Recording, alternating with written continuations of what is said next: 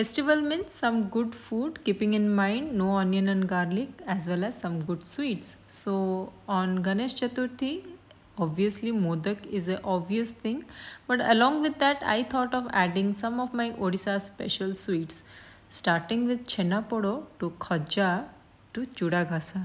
Yes, so these are some Odisha's famous sweets which I thought of adding today. So this auspicious day, no onion and garlic, I prepared ghanta tarkari, puri, rice and dal.